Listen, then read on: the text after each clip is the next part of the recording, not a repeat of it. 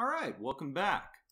Now, here we are. We got ourselves a little bit of a lower pace in the mandible region sculpted. I did a little bit more revisions using the clip curve brush on the end there from a certain shallow angle to get that serrated edge. So I'd like to go ahead and now take this time to once again reuse the booleans that we have had in the previous section to be sculpted onto the top, sort of reusing what we've already had and seeing if we could make something out of it.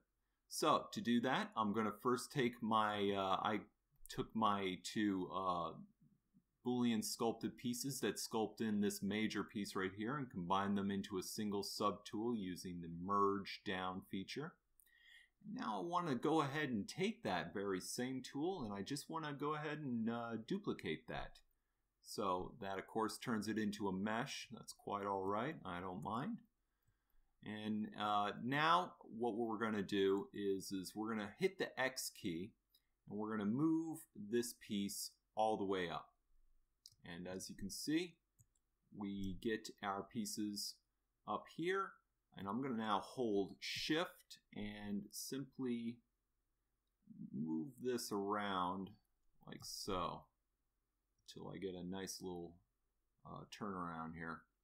And now I'm just going to go ahead and turn this into a Boolean piece. And we just kind of use these corner top arrows here, we can kind of briefly move them around. Be very cautious. Very unusual thing about this mesh, and that is if you have two symmetrical meshes and you intersect it, the sculptors like so, and then release, get this very weird sort of situation with booleans. And it's something that probably I would say is a pixelogic error issue. So do your best to try to keep your booleans as best as you can from intersecting each other when you're doing this. Let's go ahead and turn this back on to our boolean mode.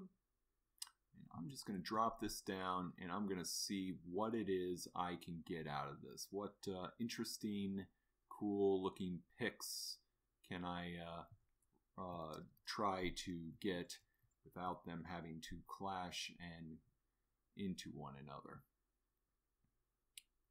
And let's see here. This is definitely not what you would call science. This is definitely trial and error. Think of yourself like the sculptor that is trying to search for that piece instead of trying to eyeball exact mimicry of what you're trying to find here.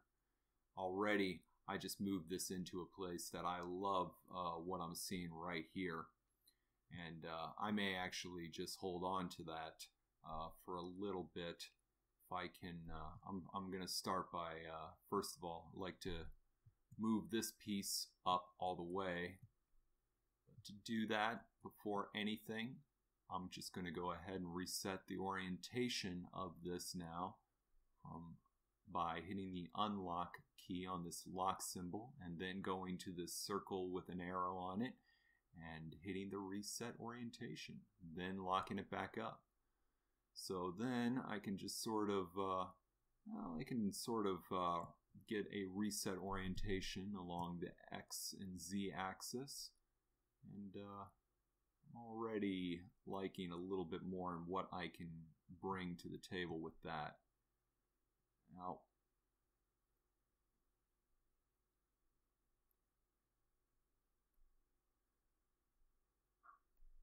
I'd like to see if I can get a little straight line through there.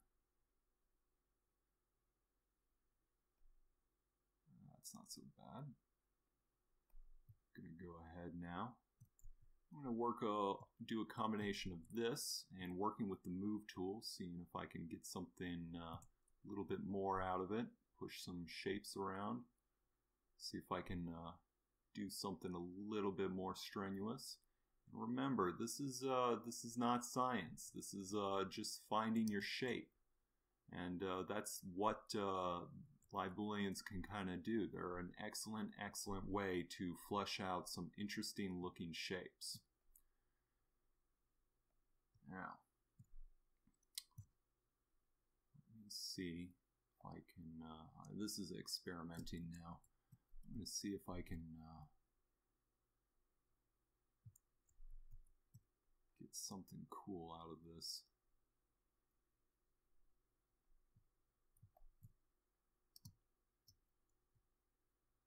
I have no idea what something's going to look like until I actually push it. And that's what I'd like for, is my hope that you, the audience, tries to find as well, is to just try to do your best using either the move tool or the clip curve or the trim curve, preferably the trim curve as much as you can, to see if you can find and edit and modify the live boolean sculptor that you see here to find some interesting and cool shapes out of it. Sometimes using the B or the Shift F key can sometimes help me. Here.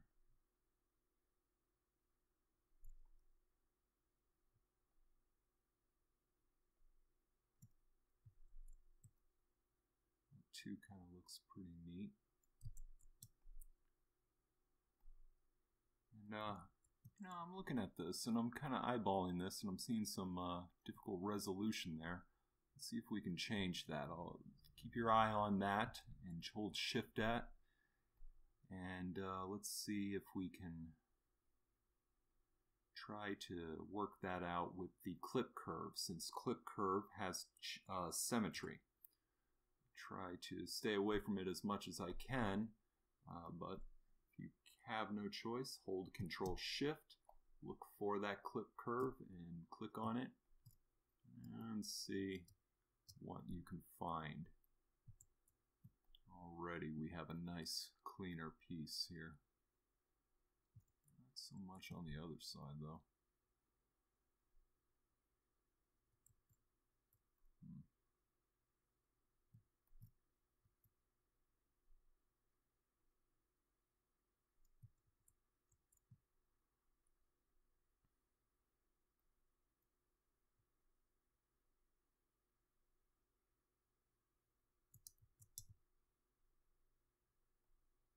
Again, this is all just eyeballing, and for me, I'm actually kind of happy with this piece.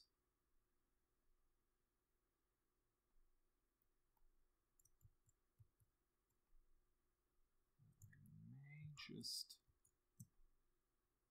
consider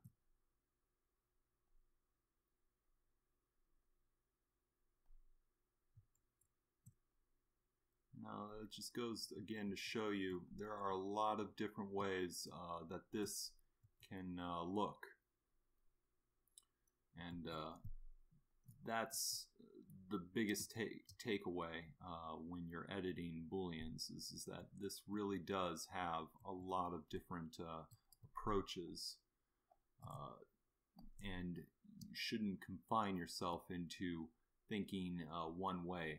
You should give yourself some time to basically look for shapes if you can. It's actually kind of an interesting experience when you just fall into that really cool looking shape. Like this one right here, I would be satisfied with. In fact, I think I may just call it on that. So that will be for how we flush out a shape down here. If there's anything else you wish to explore into on this, you please, by all means, feel free to take your time on it. But until then, the next lesson will be trying to get a base mesh out of the faceplate that we're going to extract. Thank you.